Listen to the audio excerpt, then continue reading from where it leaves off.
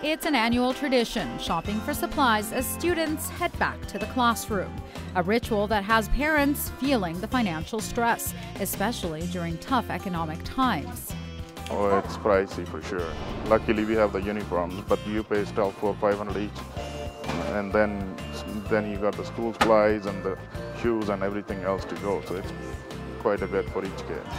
Many schools provide a list of essentials to families to avoid unnecessary purchases and the confusion between what their children will need in the classroom versus those potentially pricey wants. Oh, they always try that. I need a phone, I need a tablet, I need iPad and all that. But we have the list from their website, so that's what we got. Now we're going to catch everything what we need there. Like so many parents, Ramesh Sharma is shopping for deals, and retailers say there are many bargains for a limited time, of course.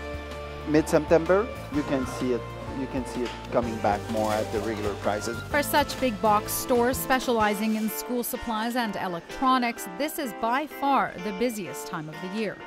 We start working on back to school in January, and we start hiring in March to make sure our associate employees are ready and they know our products and they can help customers. And we start connecting with school to let them know and to gather information, because there are some new items that are required that we might not have it. So we connect to our vendor and make sure we have what it's required for kids. The reality is shelling out hundreds of dollars per kid for school supplies is just not in the budget for some families.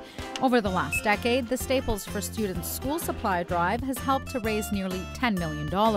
The funds are used to purchase backpacks and supplies for children in need. We're providing around 2,300 backpacks every year to those children, just in Calgary. So any other area, they will do their own supply. For Go in Calgary, I'm Shiva Jahansha.